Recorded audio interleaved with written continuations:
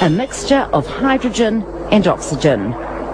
The big car manufacturers are already working hard to develop cars to run on hydrogen. They're extracting it from water and storing it in a fuel cell. It will power a motor, but so far it's been expensive and inefficient. What Steve claims to have done is keep the hydrogen in the water and use it to power an ordinary engine. Put simply, what is it? What we've done is actually entrained the hydrogen in the water to make it fire. And you're saying, to your knowledge, that's never been achieved before? No.